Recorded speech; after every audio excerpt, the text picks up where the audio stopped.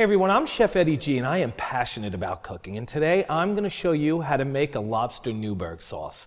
So the first thing you want to do is you want to melt a little butter down and you want to saute your seafood. And what that does is it develops that nice stock inside there, that flavor that you're looking for inside the butter.